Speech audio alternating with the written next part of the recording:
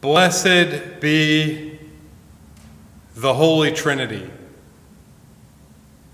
one God, love from the beginning, Word made flesh, breath of heaven. Amen. Gathered together this morning, let us confess our sinfulness before God and before one another, trusting together in God's endless mercy and love.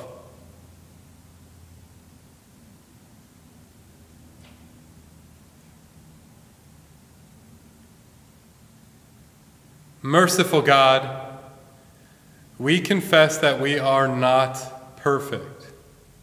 We have said and we have done things that we regret. We have tried to earn your redeeming grace while denying it to other people. We have resisted your call to be your voice in this crazy world. We ask that you would forgive us, loving God. We ask that you would give us your righteousness and give us the strength to put aside our failures, and that you would provide the courage to try again. Amen. People of God, hear the good news. Jesus Christ, the Savior, is born. You are loved, and you are forgiven in the name of Jesus, who has come among us. You are freed from proving that you deserve to be loved, because God's love is given to you as the most precious gift of all. Rejoice in this love and share it with the world. Amen.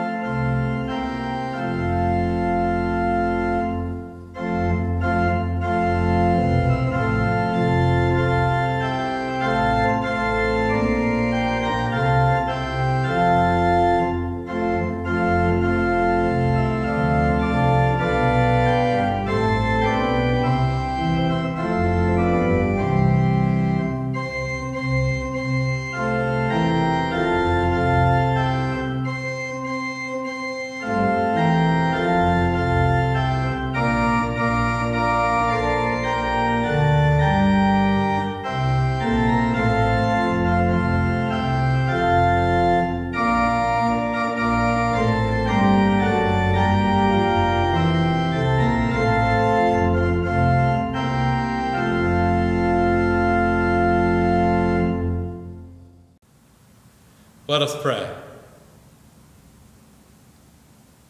We give you thanks, O Lord of glory, for the example of Stephen, the first martyr, who looked to heaven and prayed for his persecutors. Grant that we also may pray for our enemies and seek forgiveness for those who hurt us. We ask all of this through Jesus Christ, our Savior and our Lord, who lives and who reigns with you in the Holy Spirit, one God, now and forever. Amen. A reading from the 6th and 7th chapters of the book of Acts. Stephen, full of grace and power, did great wonders and signs among the people. When some of those who belonged to the synagogue of the freedmen, as it was called, Cyrenians, Alexandrians, and others of those from Cilicia and Asia, stood up and argued with Stephen. But they could not withstand the wisdom and the spirit with which he spoke. Then they secretly instigated some men to say, "We have heard him speak blasphemous words against Moses and God." They stirred up the people as well as the elders and the scribes. Then they suddenly confronted him, seized him, and brought him before the council. They set up false witnesses who said, "This man never stopped saying things against this holy place in the wall. For we have heard him say that this Jesus of Nazareth will destroy this place and will change the customs that Moses handed on to us." And all who sat in the council looked intently at him, and they saw that his face was like the face of an angel. Then the high priest asked him, "Are these things so?"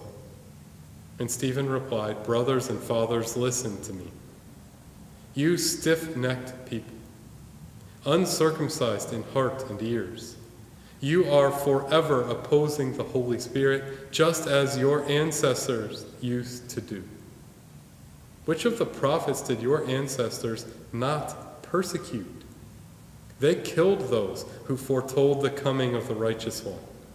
And now you have become his betrayers and murderers. You are the ones that received the law as ordained by angels, and yet you have not kept it." When they heard these things, they became enraged and ground their teeth at Stephen. But filled with the Holy Spirit, he gazed into heaven and saw the glory of God and Jesus at the right hand of God.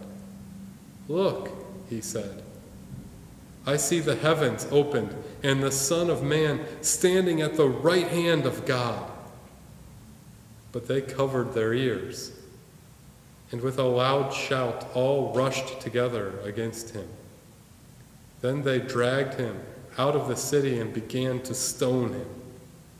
And the witnesses laid their coats at the feet of a young man named Saul. While they were stoning Stephen, he prayed, "Lord Jesus, receive my spirit." Then he knelt down and cried out in a loud voice, "Lord, do not hold this sin against them." And when he had said this, he died. The word of the Lord.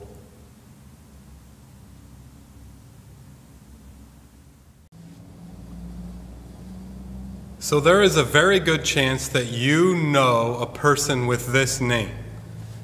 It is the 53rd most popular name in the entire United States. There are just over 900,000 people with this name. There's a chance that you know somebody that has this name. S-T-E-P-H-E-N. Stephen. Do you know anybody named Stephen? I'm willing to bet that you do. I'm willing to bet that you can think of them.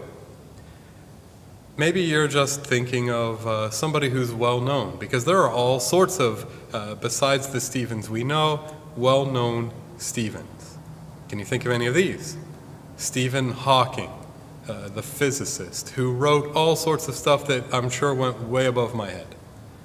There's Stephen King, who, again, writes a lot. I don't even know how he finds the time to write the amount of stuff that he writes. And I don't even know where he dreams up the horror of it.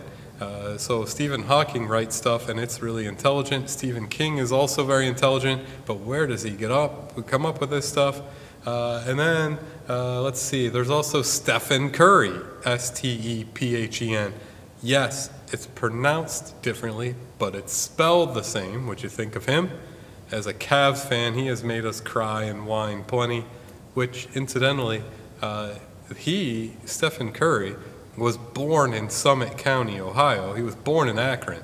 So we have a sort of link to him, whether we're Cavs fans or whatever. Stephen. Do you know anybody with the name Stephen? There's Stephen Port, who was a serial killer. There's Dr. Stephen Strange, Dr. Strange. There is Stephen F. Austin. There are all sorts of popes and cardinals. Can you think of anybody named Stephen? Can you picture them? Are you considering that this is a banner over all of our collective heads? Stephen. It is a title for who you and I are. Is it possible that Stephen, the name and the identity, is written in our corporate DNA? And is it possible that this name calls us through the Holy Spirit to be and to do something? Think about it. Do you know any Stephens? Is it making you think of Saint Stephen for me to say this name, Stephen? Today is Sunday, December 27th of 2020, and on this day, Stephen is in my mind because December 26th every year, the day after Christmas, is not just Boxing Day, but it is also the day that the church commemorates Saint Stephen, the person for whom our church is named. Stephen, whoever we're thinking of, however it's pressed on our minds, is part of who we are. Do you know the story or the identity of Stephen, Saint Stephen, the person under whose banner we gather? And I'm not just talking about Stephen Hawking or Stephen King, I'm talking about Saint Stephen. Did you know that when the call goes out, and even though we're dispersed all over the place, and we are filled with the Holy Spirit, we're still called into one, and that a banner over our heads says Stephen, and it makes us in part who we are, and that today is a day to think about what this means for us and what our DNA is. There's 4 things I would like to tell you about Stephen, and I'd like to think about what this means for you and I, the people of St. Stephen, who gather under a banner with the name Stephen on it. When I said, do you know anybody with the name Stephen? You might not have been able to think of somebody. I'm willing to bet you did. You probably thought of your church. I doubt you thought of yourself. But today, we are all Stephens. And there are 4 things about Stephen, the original biblical Stephen, that I want to think about. First of all, Stephen, the biblical Stephen, whose story appears in the 6th and 7th chapter of the book of Acts. Acts is the 5th book of the New Testament, and Stephen, the person for whom our community is named, is a person whose story is told in the 6th and 7th chapter of Acts. And there's a few things that I'd like to tell you about him, because I believe that this is a bit of the call of who you and I are. The first thing, Stephen is a Hellenist. Stephen's name is not really Jewish, it's Greek, and we can tell by the way that he speaks and the way that he interacts that he's not Jewish. He's a Hellenist. It's a fancy way of saying that he's Greek. He comes from the outside of the Jewish tradition. And this is significant. It's significant for you and I because Christianity, faith, just like Judaism, has a lot of tradition and a lot of time spent on how that tradition should play out or what it should look like. But Stephen comes from outside of it in.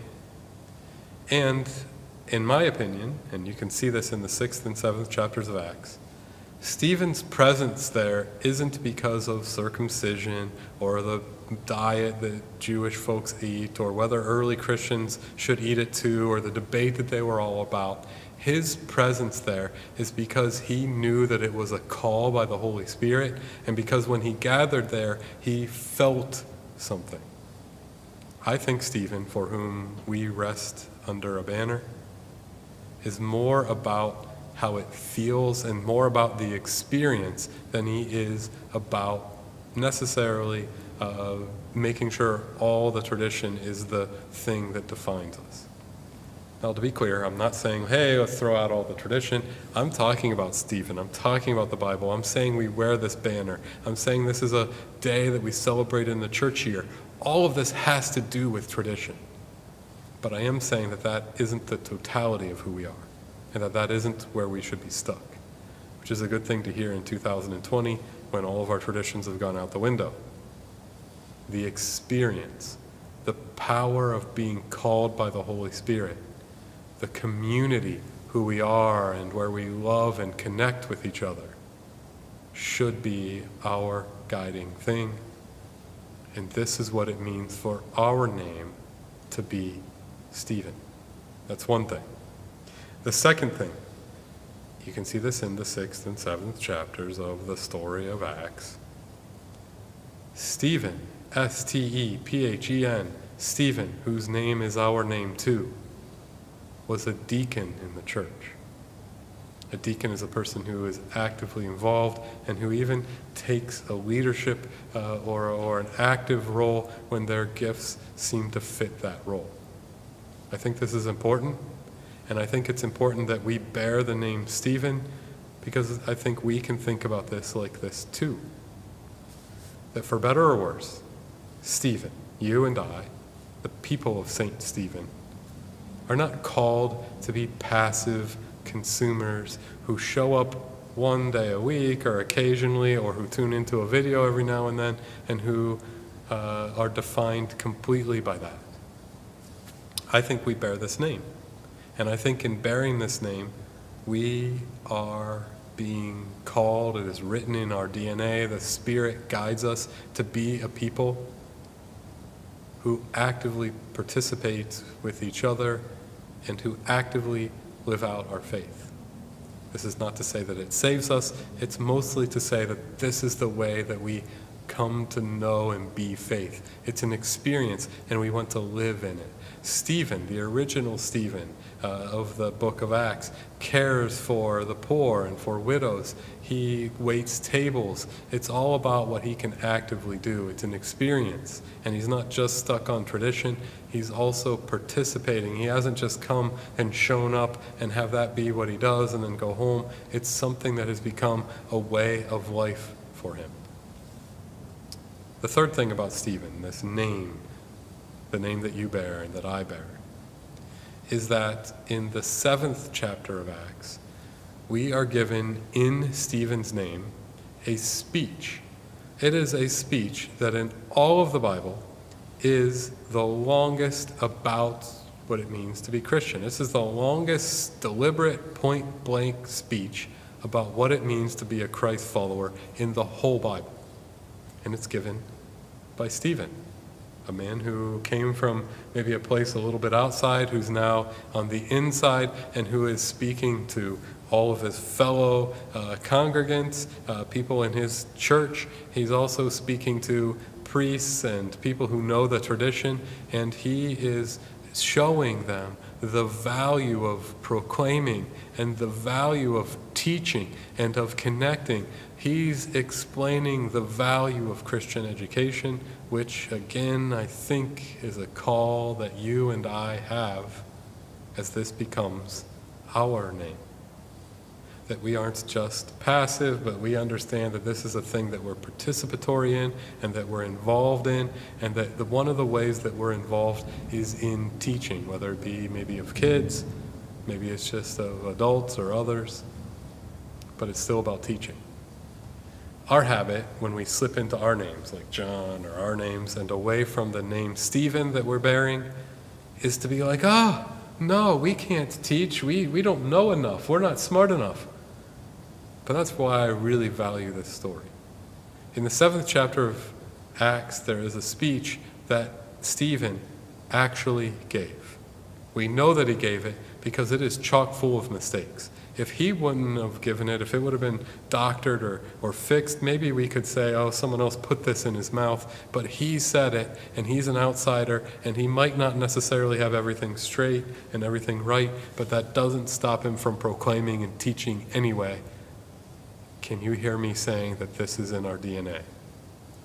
His speech is filled with errors. I could go on and on about these errors, but I'll give a few examples. He speaks of Abraham. Stephen speaks of Abraham in Acts chapter 7. And he says that the call came to him to be a person of faith in a place called U-R. The Bible tells us that the story actually came to Abraham, the call actually came to Abraham in Haran. Stephen doesn't have all the facts all the way right. He gets Terah's age wrong. He says Moses' age when the Bible never really tells it. It's just chock filled of all sorts of historical mistakes. Maybe that's because our lives and our faith aren't about being perfect or being able to explain it perfectly. They're not even about, per se, all the head knowledge and how smart we are. It's about the experience. And it's about the idea that the Spirit calls us and claims us and names us and puts us in this place to be actively and proactively part of a call together. And that this call comes through the Holy Spirit to you and I, under a banner, and it's a banner that has a name on it, and it's a name that we bear, and the name is Stephen. The fourth thing about Stephen is that he is the church's first martyr. In his call in Christ, he is the first person in the Bible to follow Christ all the way to where Christ's call seems to lead. And it's a scary place. It's a tomb. It's a place where we die to ourselves. We die to whether we're a Hellenist or a Jew. We die to just how participatory we can be. We die to whether we have all the facts right. And we go to the tomb aware of the call that we had, aware that it came from the Holy Spirit and that it calls us to be active and participatory. We go fully aware that teaching is so important and is part of who we are.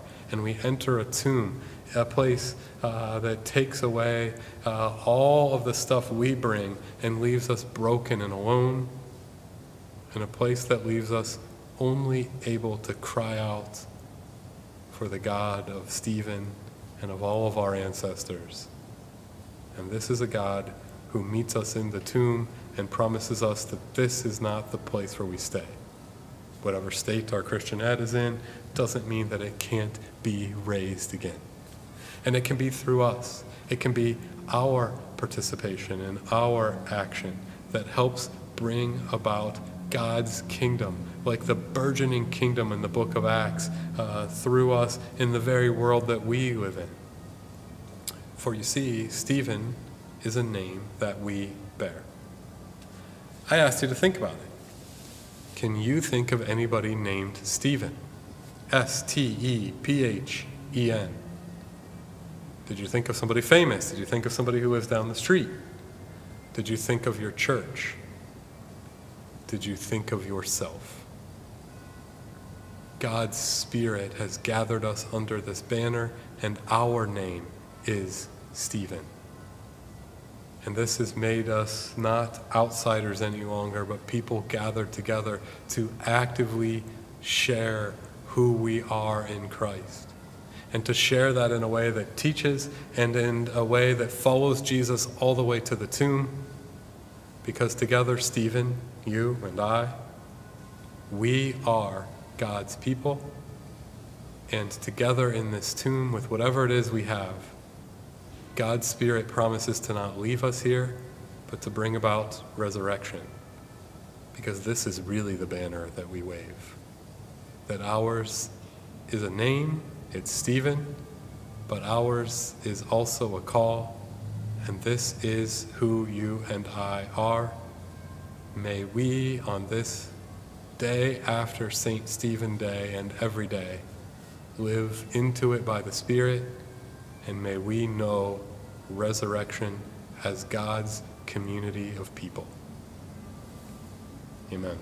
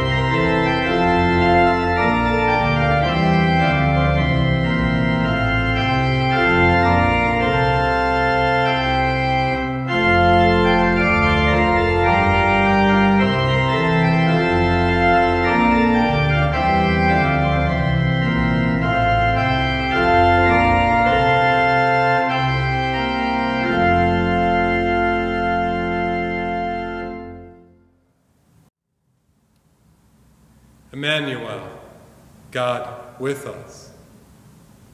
You grace us with life and breath and give us bread for our journey. We ask that your banner would indeed wave over us and that your Holy Spirit would reign in our hearts. Remind us that we are Stephen. We are Saint Stephen.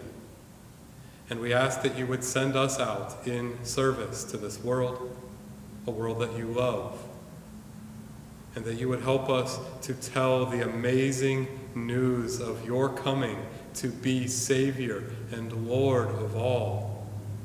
And we ask that you would guide us to say these things in a world that so desperately needs a break and needs to hear it. Amen. People of God, serve with gladness. Be of good courage. Hold fast to that which is good. Render to no one evil for evil. Strengthen the faint-hearted. Support the weak. Help the afflicted. Honor all people. Love and serve God, rejoicing in the power of the Holy Spirit. Amen. The Lord bless you and keep you. The Lord's face shine on you with grace and mercy. The Lord look upon you with favor and give you peace. Thanks be to God. Stay safe. Go in peace. See you soon.